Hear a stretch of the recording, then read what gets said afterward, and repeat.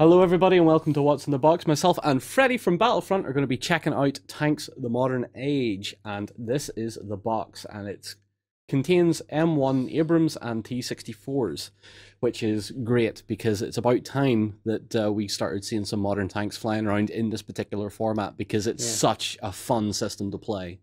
Yeah, definitely. Have you played much of it though? Yeah, a couple of games. In fact, this particular box has only just come out of quarantine. We flew it over a few days ago, but we had the demo rules in PDF format.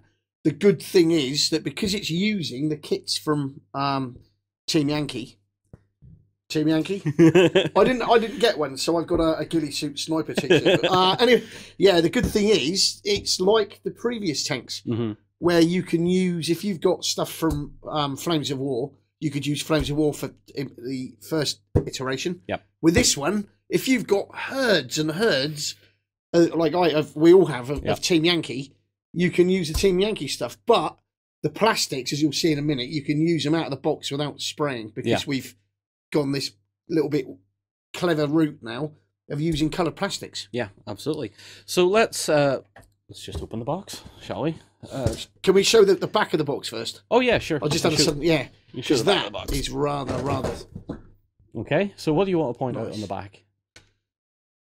There we go. I mean, we've got the vehicles now, as you can see, that they're done by faction, because we've come up with a clever idea where you can use platoons of tanks, and they'll have their own special rule, special system.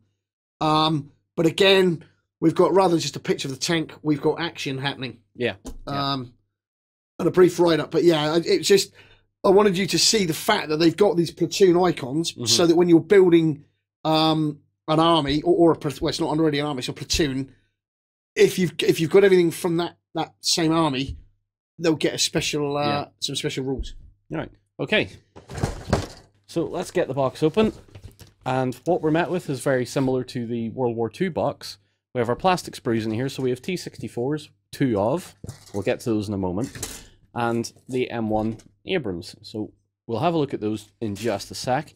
We have our cards, which are our item cards and our crew cards, if I remember right, from the previous iteration. And we've got the damage deck. Yep. There's a damage deck, there's a vehicle cards, and we've got the upgrades. Yep. So you've tons of that. Yeah, absolutely tons of that in the box. So again, we'll open this up and we'll have a look at that in a moment. We then also have the rulebook, which sort of half explains what's going on over here with our nice big world map. We have our factions, which show the vehicles that are available to be used. So the likes for the Americans have the M1, and they have the M901. Is that 901? Yeah, the 901, the ITV. Soviets have the T-64 and the BMP. French have the AMX-30 and the AMX-10P. British, of course, have to have the Chieftain and the 432, which is in this configuration the swing fire. And the Germans, of course, Leopard 2 and Leopard 1. I think the Germans are getting the best deal out of this because they're getting 2 tanks. Yeah.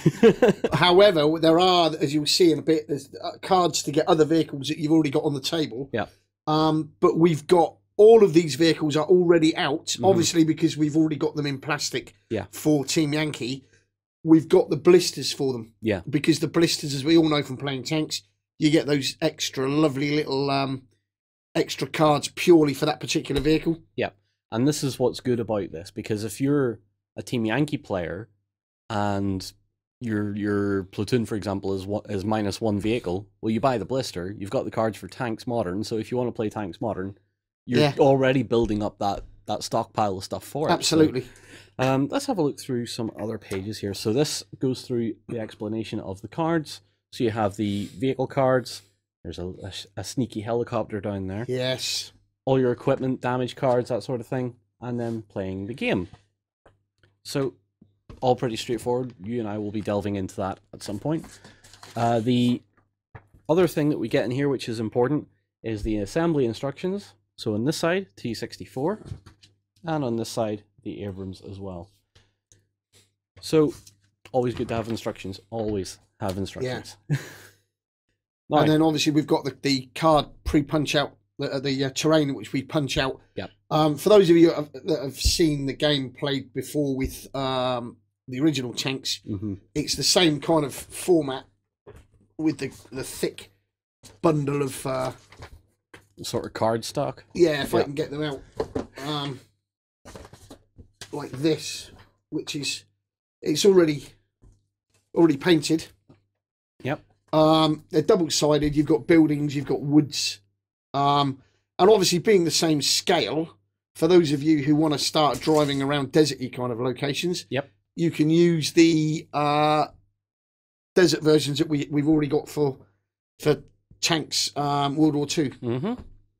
Now, no one wants to look at card terrain. No. No one wants to look at instruction manuals or how to play. Or even the fact that the dice are Yankee and Soviet. Ah, well, that's true. So let's get a camera up here and just nice little bag of blue and red dice. Yeah. Do they have the hammer and sickle on them? No, no. Oh. That was the first thing that I was wondering when it arrived on my desk. I opened it up. It was like I was expecting a hammer and sickle, but maybe we can have a word with someone and get some knocked out. Maybe. Who do we need to talk to about that? We'll start sending them emails. Yeah. Right. Everyone is here really for the plastic, because it's the plastic that sells the game. Yeah. I always say. So, of course, let's have a look at the Abrams first, because it is the American monster, the monster tank, still in service today, of course. It's been in service since the 70s. Yeah. And it is a superb vehicle. Lovely lines and brilliantly represented on this kit as well, in this nice sort of Yankee green plastic, which is, I guess, what you were alluding to earlier, where you're getting pre-colored plastics. And up against the other sprue there, you can see the difference. Yep, so you have like the Soviet green versus the Yankee green. I always hate this color. That reminds me of toy soldiers, from like Toy Story. Yeah. Where they go, go, go. It's the proper Green Army men. Yeah, it is, yeah. Green Army men. Green Army men. But it's funny because the green of the Soviet stuff is almost the base colour of the spray. Yeah. The base coat. Yeah, very, very, very close to it. Yeah. So, anyway, Abrams, we have, if you guys aren't familiar with the Team Yankee range, upper, lower turret, upper hull, lower hull's down here, tracks, gun mantlet, boxes, jerry cans. We have various machine guns here. So we have the M2 Browning, which is the 50 caliber, and the M249, I think this is in this iteration. You then have open and closed Commander's Cupola. Down here you've got two gun barrels. So this one over here is the 105, and over here is the 120mm as well. Yeah. That'll be basically between the M1 and the M1A1, that's the major difference between those two tanks, is the gun that they went with. Yeah. Over here we have the turret bustle racks, so the side racks, the rear rack, that sort of thing. If you're building it as a straight M1, it won't have any baskets on the back of the bustle at all. Yeah. If it's the M1A1, or is it the M1IP? It's the IP had the bustles on it. Yeah, but we've also actually, while we're talking on that subject, if you look again at the where the hull of the hull section, you can see the two different lengths of caging that goes around the turret. One's long and one's short. Yep. So this would be the shorter one would be the IP, I believe. Yeah, it's actually on the. I think it's in here somewhere. No, it's on the assembly instruction. It'll show you which way they go somewhere. Let's have a look. Yeah, there we go. It's on there, 5 and 6. Yeah, you'll see the two different links. So let's see if I can get that on a better camera here. So yeah, these three images along the bottom, the variants are the M1, which is the standard M1. You then have the M1 IP, which is stands for initial production. And then the M1A1, which has the longer bustle at the back and everything like that. Pretty straightforward. Yeah, I mean, it was the divergent tank. Up until for anyone that is interested, the Americans and the Germans both use the M60, and towards the end of the 60s, they decided that they needed a new vehicle. Yeah. The Germans weren't happy with the M1 design; they wanted something else, so they went off to the Leopard. Yep. probably one of the most iconic. So the Americans plowed loads of money into the M1 with a gas turbine engine. Yep. And the Germans went down to one of their old tank graveyards, dragged out a Panther, put a new engine in her, upgunned her, up-armoured, and she is basically a Panther. Yeah. But it's kind of nice for those that are playing Western allies. You've got, that's the point, the M60. Up to that point, you could use M60 for German or American, and suddenly we've got this. Yeah. And then when you see the Leopards, you'll see how different the vehicles are. Yeah, particularly when you see Leopard 1 against an M1, and you're like, well, Leopard 1 really is like a more medium tank-esque thing. It's faster, it's lighter. It doesn't. It had for a while. It had the same punch before they changed to the 120 on the Abrams, but yeah, still all great tanks all around. Yeah. On to the Soviets. We have the T-64. Now, Freddy, I don't know a lot about the T-64 other than it was a Russian tank. This in a previous life, I used to fire fast-moving pieces of metal on guidance wiring downrange at these sort of things. It was along the lines of, price-wise, like banging a Peugeot 206 family car downrange on a bit of fishing wire. 12 seconds to 2,000 meters. But the bulk of the Soviet forces facing Great Britain were Third Shock Army, who were the Soviets. For those not in the know, Soviets, I've seen so many people with the Soviet Army and they use T-72. Yeah. It was actually the T-64. We call it the Alpha. Mm-hmm. When we look at the kit in a minute, John's getting rather excited. We'll explain the difference, but ostensibly it was the bulk of the Soviet ground forces main battle tank. The 72 was it was more expensive to produce. Yeah. And the guy who designed it, I forget his name. If anyone knows, post a comment. But he had the ear of the Politburo and said, "No, we're going to stick with the T-64." Yeah. The 72 then became the export version. 64, very, very capable. The Bravo variant, which with a bit of doctoring you can make, could fire the 88 Songster through the barrel. Guided missiles. That out of a 60s era tank was back in the day. But I think they're iconic. Yeah. Very fast. Quite well armoured. Yep. And they would have given the Centurion and the beginnings of the chieftain family a run for its money. Yeah, absolutely. So looking at the kit, what I noticed straight away was, because I'm not familiar with it, I'm picking out areas that look very similar to T-72. So like the front glacis looks very similar because you've got that V. Plate. And I have a feeling that was something that maybe a lot of tankers back in the day might have confused the two vehicles with, because they were always, I think, tank recognition at the time was you'd pick one or two features from a vehicle and say that's what it is. Yeah, it was along the, like with aircraft, wings, engine, fuselage, tail. Yep. As I used to teach this back in the days, I'll probably get a herd of abuse when I go home. I was a regimental train spotter, but basically the differences between the T-64 Alpha and the 72, both of them had the driver sitting central, which is why you've got that V-shaped fawning plate. Yep. The trick was the snorkel. Mm-hmm. When we look at the kit assembled, you'll see it when we're playing with them in a minute.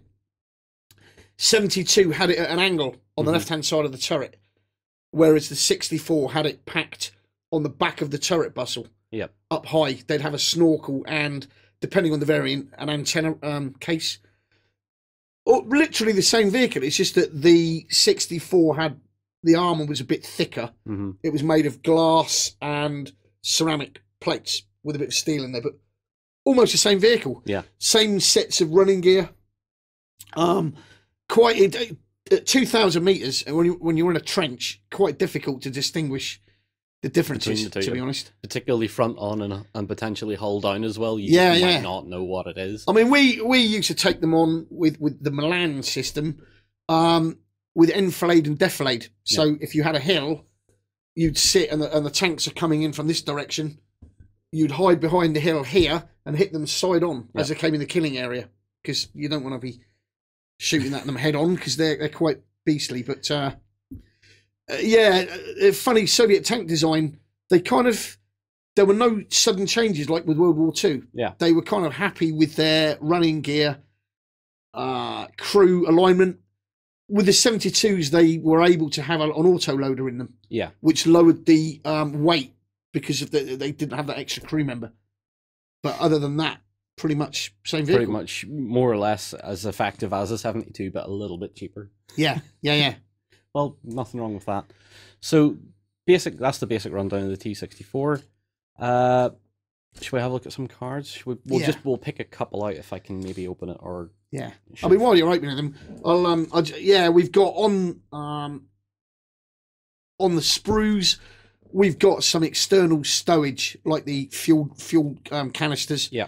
The later type, which were like a circular drum. We've got the KMT mine plow sections that we can glue on. Yep. We've got the rubber skirting plates. So you can kind of customize the vehicle. Yeah. You've got the Dushka machine gun on the roof, the 12.7 as well, which you can fit on it. Yep. Which in this game with helicopters you're going to kind of need if you've got no dedicated anti-air. Yeah. So let's. Right, so that's the American cards. So let's very quickly go through some of these cards here. So if I can find myself under this camera. And not, well, let's switch the camera. This one. So, some of the American vehicles here, we have the LAV. Yeah. I think they were more US Marine, weren't they? Yeah. LAV 25. Humvee with the tow. Yeah. LAV 80. Various other things here. So, Patton, which of course we've just talked about. Yeah.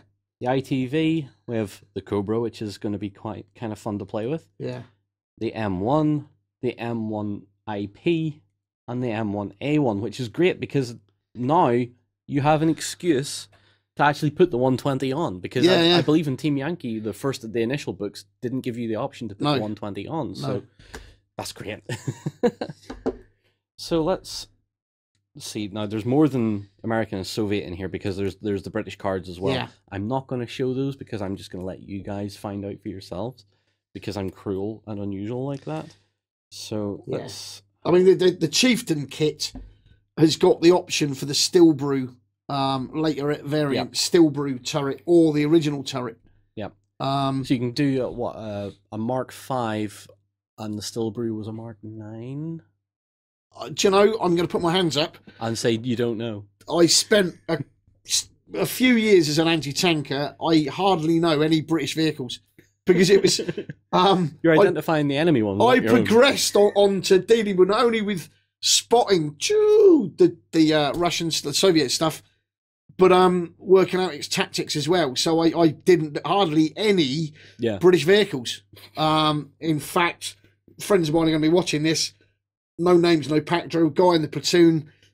Once famously... We used to use 1/300th micros at 25 metres with a pair of binoculars. Yep. They look like a vehicle at 2,000 meters, and he got, I think it was the tracked Rapier muddled up with a 2S1, which is a Soviet it's an artillery piece. Yeah, which didn't go down very well. But we're not going to mention any names. How you can get that muddled up because tracked Rapier looks nothing like it. No, right. Some of your Soviet vehicles then. So let's see if I can get it in here. So, of course, BMP, which is the BMP2 variant. Yeah. Get the T-55, which is going to be fun to play with. Because the BMP2s were used actually 2 per company that carried the machine gun platoon, usually with AGS-17. Yeah. Just as a bit of I'm going into spotting mode now. So, T-55, which is my favourite post-war tank of all time. I don't care what anyone says about its capability. It is my favorite tank of all time, and if I ever have the money, I will own one. A real one. T-55 AM2, which is the later model, which has extra applique armor on the front hull and turret cheeks, as well as a laser rangefinder above the gun mantlet. Had I not been showing that with glare all over it. T-62, of course, another Soviet staple. T-62M, again, same as T-55 AM2, has the cheek armor, applique armor, I think there's some ERA down the sides, and again, a laser rangefinder on the top. Well, yeah. I mean, we've been discussing like the identification reference points. The easiest way to identify or to differentiate between a T-62 and a T-55 is the 55's got a gap between the first and second road wheel, Yep, it does. and the fume extractor's at the end of the barrel. Yep. Whereas a 62, no gap, fume extractor is about a third of the way down. Yeah. Otherwise, both bucket-sized or bucket-shaped turret with the curved handrails. Yeah. Right. Back to our T-62M, which is all cool. You then have the T-64, which we get in the box. Yeah. And T-72. And what was the last one? Of course, the Cheeky Hind. Which is great to see helicopters coming into play on this as well. Yeah. So, more or less, everything else is how Tanks World War II is. You have your damage deck, you have your crew and upgrade set as well. Firing works the same. Yep. But now you can, because of smoke discharges, if you want to leave a vehicle stationary, the way that we simulate the smoke discharges is we put a movement marker next to the vehicle with it staying stationary. Yep. And it'll still it kind of masks the vehicle. But other than that, the only other difference is that we've now got guided missiles, which are fired from in front of the vehicle. But you can't fire them if you've moved once, moved twice. It's going to make hitting the target a little bit harder. Yep. And the helicopters can either hover or they can change altitude. Again, for moving around the table, which is quite good. But other than that, if you've played tanks and think, oh, you know, is it going to be a load of extra stuff? It's not really. Yeah. We've just accommodated the capability modern of a capabilities. vehicle. Yeah, absolutely. So, I'm not going to show off some of these because I just want to read out a couple of the names. So anyone that has played Team Yankee or has read the Team Yankee book, I have it on audiobook and hard copy because I'm that sad. You will recognize some of these names. So Joseph Ortelli, who is Alpha 66's driver from the book. You have Robert Falk, who is the gunner of Alpha 66. And I think there'll probably be a few others in there too. So if you really want to play a themed game, you could take a battle scene out of Team Yankee and actually just play it out in tanks. There's a particularly good battle in there as well where they're facing down 3 T-62s in their solitary Abrams. Yeah, it's actually, I don't know whether you want to showcase this, John. Are you showing off now? Is it already in there? Actually, we've got the four, like with the the Tanks World War II, where we had oh, you do Barkman's Corner. Yeah. We've got the last stand of Alpha 66. Alpha 66. Yep. Basically, for those not in the know, Team Yankee, it's a platoon, and he's had his antennas fragged from the top of the vehicle. The last order the guys have got is to keep moving. So the rest of the platoon charges off, and Alpha 66 is just sat there going, uh-oh. Where did everybody go? Almost like, what's the guy from Goonies? You guys! You got Sloth. You guys! But Bannon then notices that there's some Soviets that are trying to work their way around the flank of his platoon, so he's about to give him the good news. Yeah. We'll not spoil that battle because we won't. It has a bit of a interesting end to it. So, but that's what this game system is all about. I mean, we've all been there. We've gamed out, and we've been to Essen or we've been wherever, and it's I don't want to set loads of minis up. Yeah. Let's just throw the tanks on the table. Yeah. Easy. It's kind of okay when you use the card terrain. Yeah. I mean, I travel with it. You can put it in a bag, carry it around, lay it out anywhere, and play. But it is better when you've got 3D terrain. Yeah, absolutely. Again, but it's for those cinematic moments. Mm-hmm. This is why I will admit that Flames of War and Team Yankee, not so much Team Yankee, but certainly Flames of War 3rd, really felt like a drag to me. It was like, I have to get so much stuff, I have to put it all out on the table. And then Tanks World War II came out, and we played that with Phil Yates. Myself and Justin played that with Phil Yates. And I remember we completely annoyed him. I remember watching that, and how I laughed. He said to us before we started, the game's going to take half an hour. Justin, he didn't bank on how Justin and I tried to tear each other apart and play against each other. The game took over an hour. You broke it, didn't you? We broke it. But again, I mean, it's like I don't know if anyone watching saw the game that we were doing at the open day back in June, when you guys decided to use just 1 mini each. Yeah, I think you had an ISU. I had an IS2. Yeah, because I still have the model of it. Justin took a Super Pershing. But it was, again, I thought, yeah, two vehicles, it's going to be over in 10 minutes. No, half an hour later. In fact, the street lights came on. I nearly had to go in. Still, what was? I think you were hanging on with like 1 point of hull damage left on each vehicle. Yep. Still going for it, driving around a house. And in our game with Philly, it's every time Justin moved the Panther, I just readjusted my Shermans just to keep the best armor to him. Or every time, no, he was playing Shermans. So every time he maneuvered to me, I just would like slightly back up a bit, or slightly go forward a bit, or just turn myself a bit, and he'd be getting so frustrated and so annoyed because I kept using the cover to my advantage. Every time he did something, I put the cover between us, and he was like, "Would you stop that and shoot me already?" Then it became a Mexican standoff, and I think I blew up. So, but I mean, that's what it's about. Hollywood. Yeah. It's about Hollywood. I won't mention the magazine in question, but a magazine that I read every month about this hobby ran an article a little while ago about Hollywood on the tabletop, and it's absolutely true. Some of us like doing the, let's keep it absolutely as it was, but let's face it, when you've got an M1 charging across the table on fire, and it won't die, that kind of, when you finish the game, it's kind of the sort of thing that you'll be thinking of months later. Yep. And it boils down to two things, guys. You other historical players should know that. You either, when you come to a game like this, you either want to recreate history, or you just want to play Fury. Yeah. Because there's not much historical about Fury. Absolutely. I mean, in fact, on YouTube a couple of nights ago, in my feed, some clever guy has done If Fury Was British. I've seen that. Squire, he does a lot of War Thunder videos and stuff. Squire, sir, I take my hat off to you. The Polish squadron, I think it was a Sherman. Repeat, please. Repeat, please. Doing the Battle of Britain bit. Yeah. I cried all over the keyboard. Brilliant. Fantastic.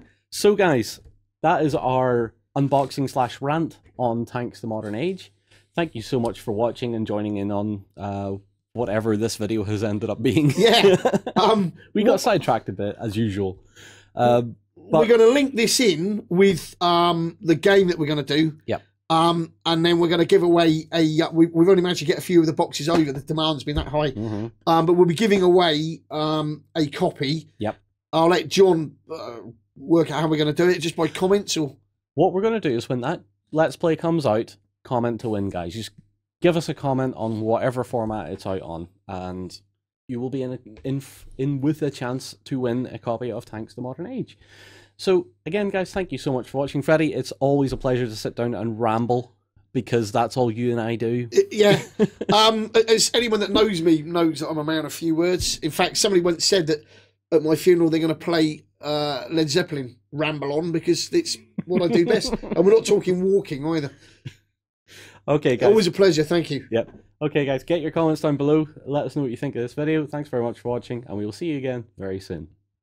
Go ahead and check out our other content on screen now, and be sure to check out beastsofwar.com for the latest gaming news and gaming Let's Plays.